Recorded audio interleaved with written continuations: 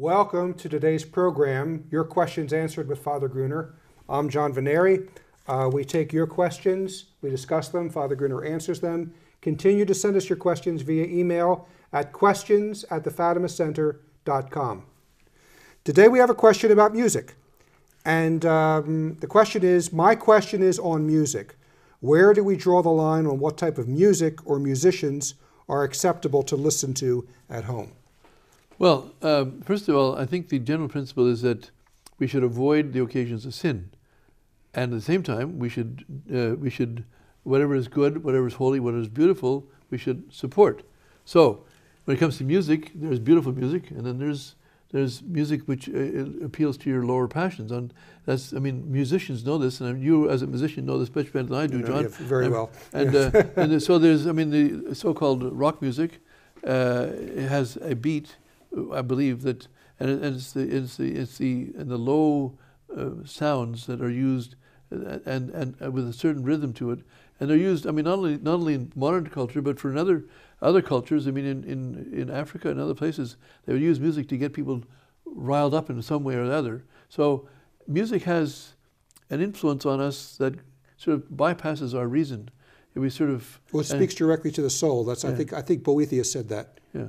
It goes directly to the innermost part of man. It's and the same. I mean, just like the sense of smell has a certain bypassing of something. I don't know much about these things, but I do know that music has been used to both move men and women to great things, and also to move them to terrible things. Well, you know, as human beings, I mean, you could say we're kind of made up in a hierarchy. We have the intellect, which is our highest faculty, and then we have the heart, which is represents our emotions, and then we have the lower passions. And each one of those things is in proper order. We can see just by a man standing up. The head is the highest. It should rule over the heart, and the head and the heart should rule the lower passions. Music should be structured the same way, and it is connected to melody, harmony, and rhythm. So we have melody, which is the highest part of music. It's very hard to write a pretty melody. Harmony, which enhances and warms up the harmony, the melody, if we could say so. And then rhythm, that's necessary to keep the music moving along, because rhythm is part of music. And that hierarchy should be followed. Good music is when that hierarchy is followed. But when you have the lower passions, the beat being primary, then the kindest thing we could say is that the music is disordered, because it's primarily pushing and inflaming the lower passions, because you know, all art imitates nature.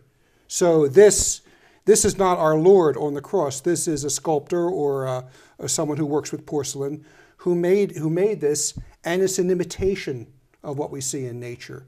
Mosaics. What really happened on Calvary? What really happened this is portraying it in art. It's represented, yeah. Yes. Same thing when we see a play. We're not really, if we see Romeo and Juliet, we're not really seeing Juliet stab herself on stage. It's a representation of it, okay? It's an imitation. So if fine arts imitate nature, then what, and if music is a fine art, then what in nature is music imitating? And the answer is, it's imitating human passions, it's imitating human emotions. And if you don't believe me, just watch a suspenseful movie and turn the music off. Turn the background music. The suspense is gone. It's imitating our emotions, and then when we hear that music, it gets inside of us and stirs up those emotions ourselves. And that's why people like Aristotle and Plato and Boethius and these great minds throughout the centuries, they were very careful about music and the structure of music, because they know the effect it has on the individual. My friend Dr. Andrew Childs, he says, he's a professor of music, and he says, why do we like pop music? Because it's easy. It doesn't demand anything from us. We just feel the beat, and we just bop along with it. But I would argue, you know, what many families do is they control what music that is in the house on a regular basis. And I would say that rock music should not be the soundtrack of our home. Yes. Because it is, even though there is some fine musicianship out there, Find skills, if you could say, in find music. skills, yeah, find skills in But it. it's at the service of a music which is counterproductive. So to their, yeah, so because of the disorder of it, I mean, I know some people will say, well, I'm never going to stop listening to it. Okay, I can't tell you what to do, but at least I don't think rock music should be the soundtrack of our lives. Well, the thing I think is, we should aim higher. The question is asked of us in this program and asking, well, where do we draw the line? What types of music? Well, I'm assuming that, first of all, people are interested in saving their souls if they're asking questions of us.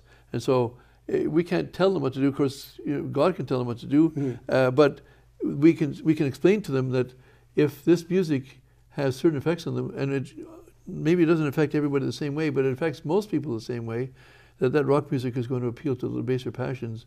And therefore I would say, this doesn't mean that you can't go into a store to buy something, you have to get there, and that's what the music is playing there.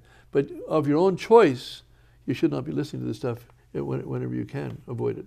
And because the problem is, what people don't realize is that the rock music industry is an industry. Yes. So they have to keep cranking out the CDs, cranking out the MP3s, good, bad, or indifferent, and there is no way that you can keep the quality up when you're cranking out music like Sausage or like Good and Plenty's. There is no way you can keep it up. And so the music, because of the industry nature of it, necessarily drops dramatically. So, I mean, I would urge people to learn to be discriminating in music. Yes. And learn good music, not necessarily only classical, but bluegrass and other, Irish fiddle music and Scottish Highland music and things like that. Because we all like things that are going to spunk us up to give us the energy to exercise or wash the garage or something, But I would close by saying, remember the order. The intellect corresponds to melody. The emotions, the heart corresponds to harmony. And the rhythm corresponds to the lower passions. And music should be properly ordered with melody in the forefront. Yes. So that's it for today, and we will see you next time.